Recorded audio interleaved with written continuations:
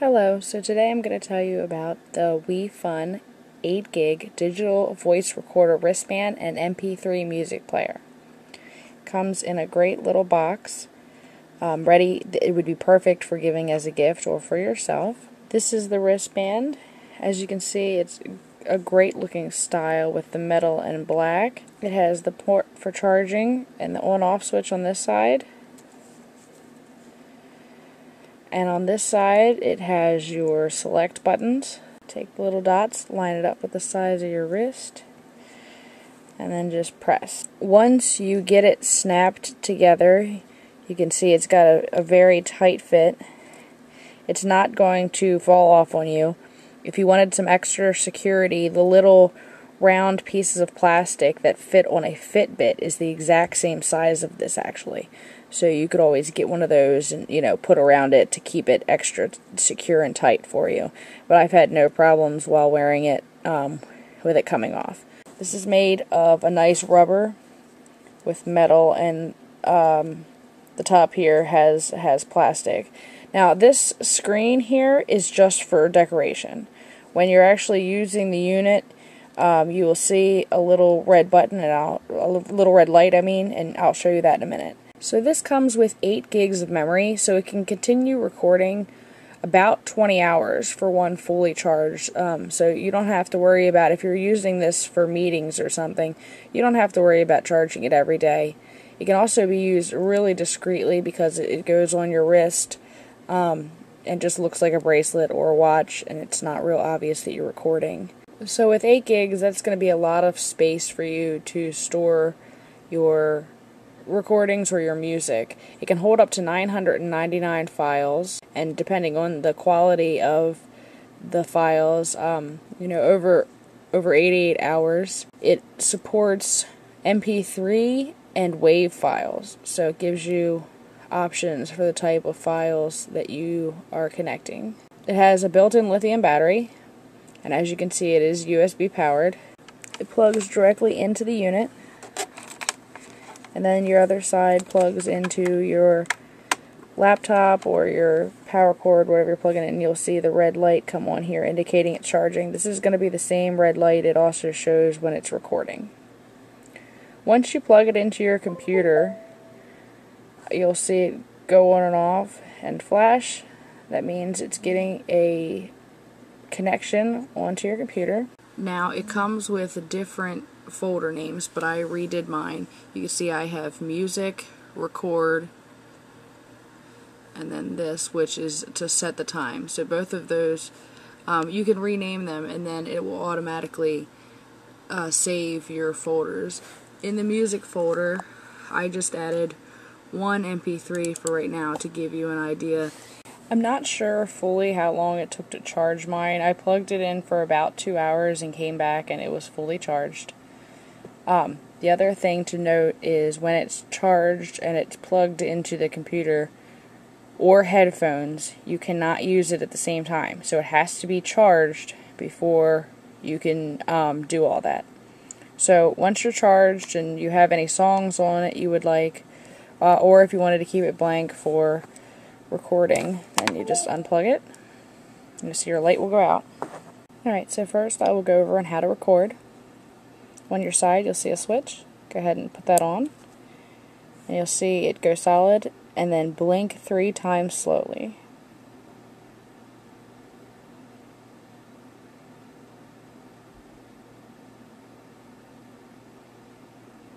Alright, there we go. After it blinks, your device is recording.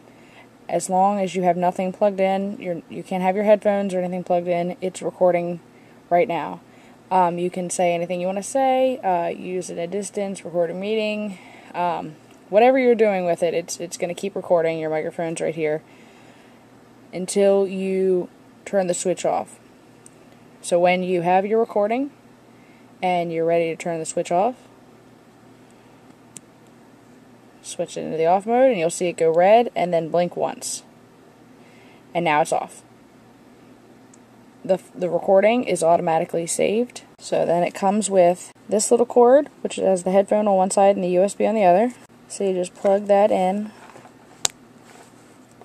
to the side of your watch. And it comes with a really nice set of earbuds. As you can see, they're not the standard cheap plastic ones. They're actually a really nice set of really comfortable and a pretty nice thick wire that doesn't tangle easily. It's got a nice protective coating over it. So it comes with these, but for the demonstration purposes, I'm going to actually use a little speaker so that you guys can hear what's going on. So all you have to do is plug in the band, and then you're going to be able to do your playback. Alright, so once you're all hooked up to your headphones, or in this case, the speaker, so we can hear what's going on, just go ahead and flip it on. Alright, you'll see it go to red to start with, but it will actually go to blue to show you. Alright, now it came on automatically into music mode.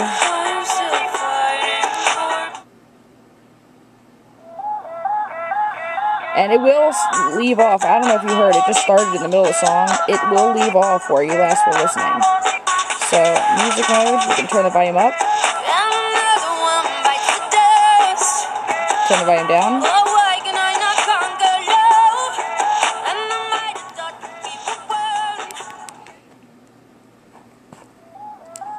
Restart the track, or go to the next track if you had it.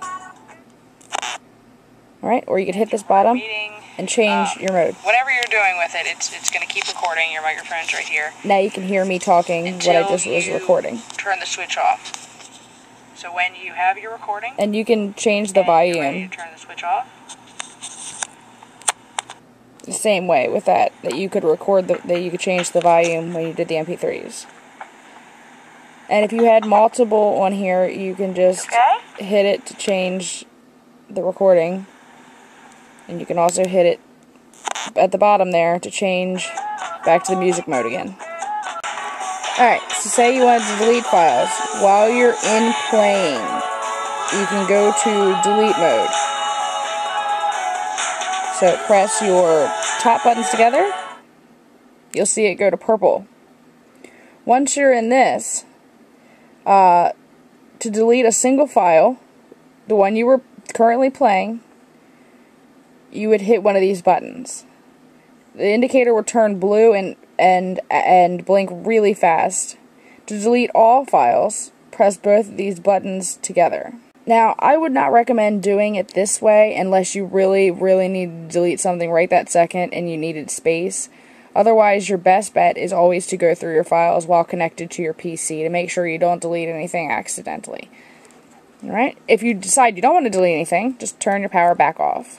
If at any time you feel like you've done something and you just want to start over, all you have to do is turn this off, hook it to your PC, and then you want to right-click on the drive itself when it pops up on your computer, and then just go to disk formatting, and it will restore it back to factory settings.